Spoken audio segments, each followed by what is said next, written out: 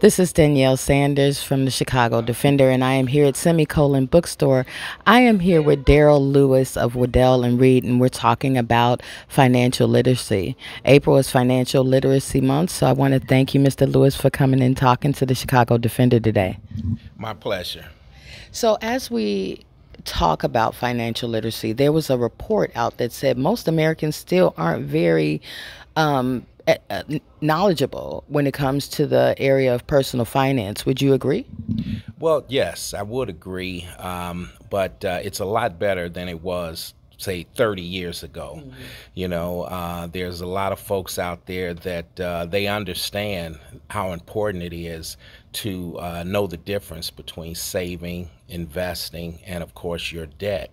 That has everything to do with financial literacy. So it has changed somewhat, but we're still lagging behind a bit. Well, right now we're in the middle of inflation, incredible inflation, rising costs. What advice would you give to your average middle class family who wants to save, who wants to invest, but they also have to deal with the rising costs of their household? That's a great question. One of the main things regarding inflation is to understand that there's nothing we can do about inflation. It's something that will continue. Of course, we know that inflation has hit the highest point ever recently, over 8%, and it does put a damper on things that we do, financially as a family. But one of the things that to consider is just continue to do what you're currently doing. I mean, continue to work hard, continue to save and invest your money. We let the Federal Reserve handle inflation.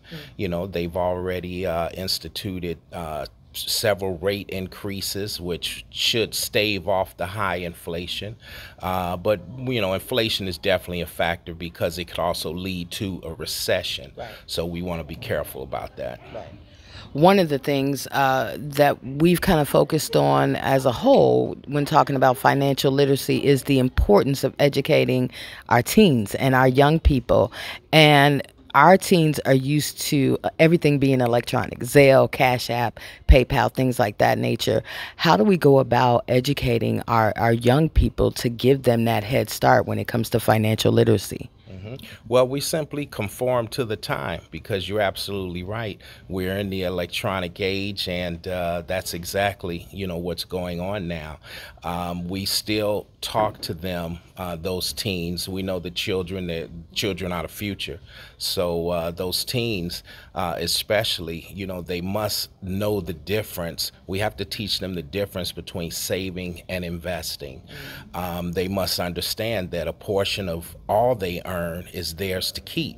We talk to them about putting themselves first in the front of the line. Always save a portion of your funds, that you earn for the future. And most of that is done electronically, through websites and things like that. Right. A lot of teens today, of course, they learn everything they can on YouTube, So, of course, there's a ton of information out there, regarding saving and investing. So we continue to teach in that way. Well, you're a financial advisor, so can you tell me a little bit about your role at Waddell and Reed? Well, what I do is we do total financial planning. We develop fundamental financial plans for clients, for businesses. Financial plan is pretty much a roadmap. It's a roadmap to your finances. It shows you how to get to where you're trying to get financially. A plan is definitely needed for that. And, there's a wise man that once said, if you don't have a plan for where you're going, then every road you take will lead nowhere. So it's very important to map out what your goals are financially and how to get there. For instance, retirement, how much money you'll need at retirement, how long will those funds need to last.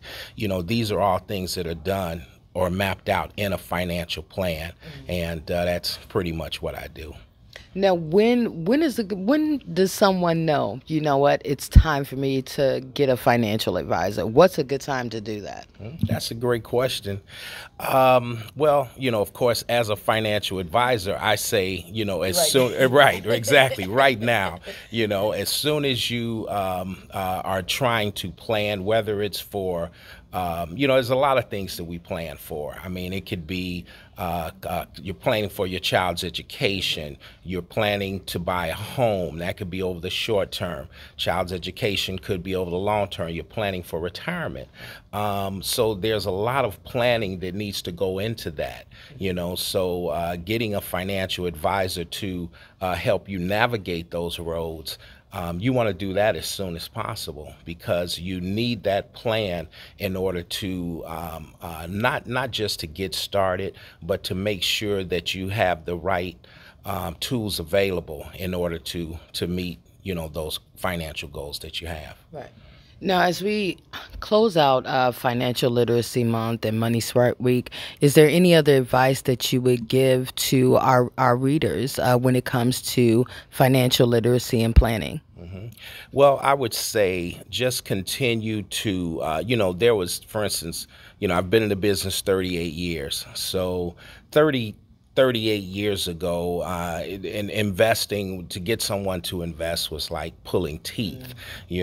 Now they thought it was more of a luxury to own, to have an investment, but nowadays it's more of a necessity, and folks understand that. So that's the key, to really understand that investing is a necessity, and you must meet with that financial advisor in order to get you started and to really do what you need to do. A portion of all you earn is yours to keep. And that's the key, I mean, you have to really realize the road that you're traveling, and there's all sorts of pitfalls that's going to come into play. But having that plan will allow you to navigate those roads as well as the pitfalls and get back on the right track. That's good advice. Well, thank you so much for talking to the Chicago Defender. Thank you so much. I appreciate it.